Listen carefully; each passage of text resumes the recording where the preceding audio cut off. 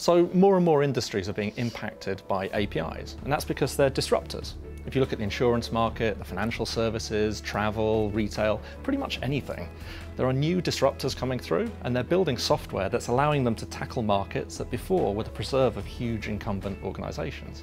You can now buy auto insurance from a mobile app in minutes, whereas before you had to go to a huge aggregator. And the thing that's making that possible is APIs. So Tyk is designed to allow a small organization to very quickly take their APIs, build out infrastructure that allows them to scale as their business scales. So you can start as a team of 15 people in a converted warehouse, being hipsters, launching it and taking on the world, and 2 years later, really have taken on the world and be there competing against the big boys.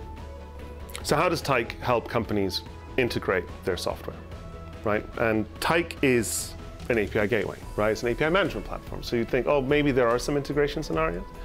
However, more and more you'll see that every organization, probably the one that you work for, has about 130 different SaaS applications that they work with, be it HubSpot or Twilio or GitHub or whatever SaaS they've brought in to help them do their job better, all API driven. And they find themselves in situations where they need to aggregate data across all of these different data sources, put them together, get one thing to trigger another. And the old way of doing this was very much with these very big legacy enterprise-driven service bus bits of tech. Now, what we're trying to do is we believe the future for integration, especially through APIs, well, the future for integration is APIs. In particular, it is GraphQL.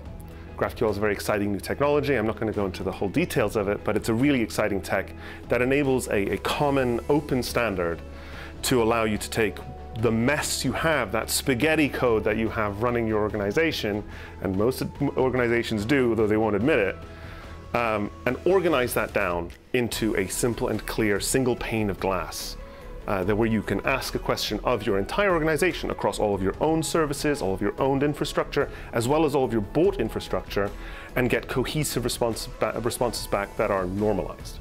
We call that the universal data graph, and it is our vision to connect every system in the world using GraphQL and the universal data graph.